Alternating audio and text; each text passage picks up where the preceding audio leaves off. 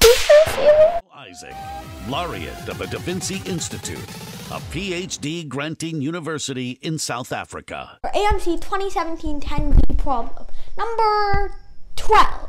Dream to win a gold medal in the International Math Olympiad? The god of math is here to help. Elmer's new car could get 50% better fuel efficiency with kilometers per liter than its old car. However, a new car uses diesel fuel,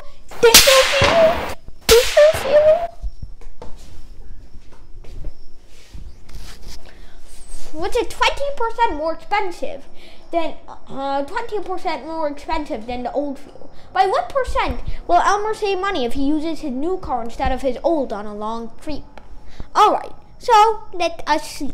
Let's say that he drives 300 kilometers. Yeah, kilometers, because it's in kilometers per liter. So, let's say that he needs to refill with his new, let's say that with his new car, he needs to refill every 15 kilometers, while with his old car, he needs to refill every 12. Actually, they give you a fuel efficiency. So, for example, if you need to refill every 30 kilometers with the new car, you have to refill every 20 kilometers with the old. Alright, so now that that's established, let's say that for the new, it's $12 per liter for the diesel fuel. And correspondingly, because of this is $10 per liter for the old fuel.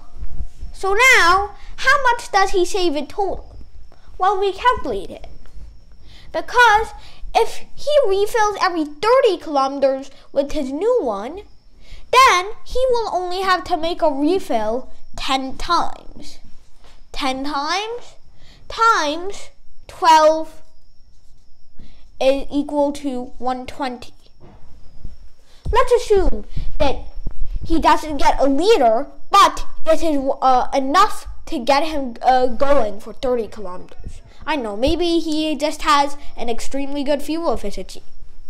So, $120.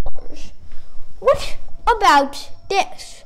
You have 300 over 20, which is not equal to 10, but rather it's equal to 15. So that way you spend $150. So what's the saving here? Well, 150 over 120 minus 1 times 100 is equal to 20%. That he saves 20% more. Thank you, everyone.